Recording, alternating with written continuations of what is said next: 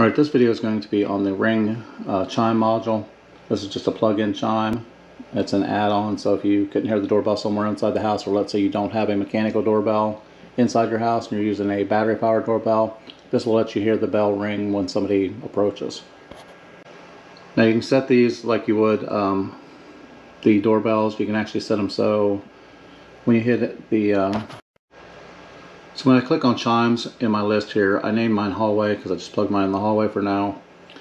The chime snooze is just like your doorbell snooze, so you can set these up for motion or someone ringing it. But if you set them up for motion, basically every time somebody walks by, whatever cameras you have in here, I'll show you in a second, it will send you alerts, and you have it send you different sounds for each one, so you know if someone's at the front, back, side, left, right.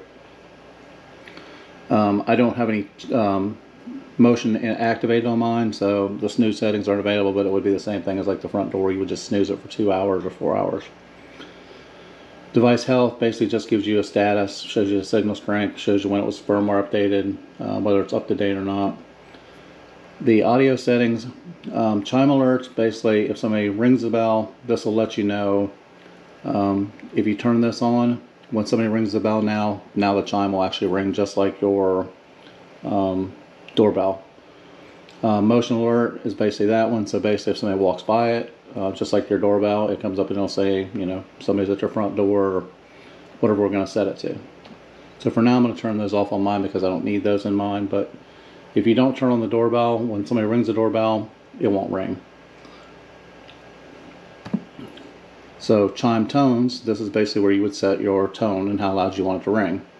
So your ring tones you could set to be whatever you want.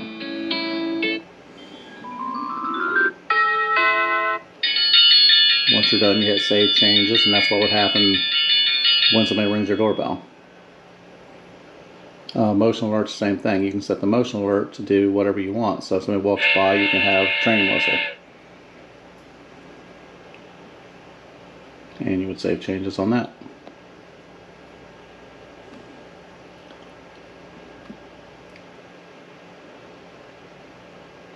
If you get a software update, give it time to update. Once you go back out in here, you get your general settings page. Basically it's the device name, the location of it, status light on or off. If you turn that on, basically the light on the front of the bell will be on all the time. So if this is in a hallway or something like that, basically you got a blue light on all the time. If you turn the device off, give it a few seconds, the light goes off the device. That just keeps it a little bit more inconspicuous as a big blue light sticking out in the middle of your room. And that's all there is to the settings on the Ring Chime. I'll install Ring Chime Pro next. I'll show you how to set it up, and then I'll just do a comparison video of the two.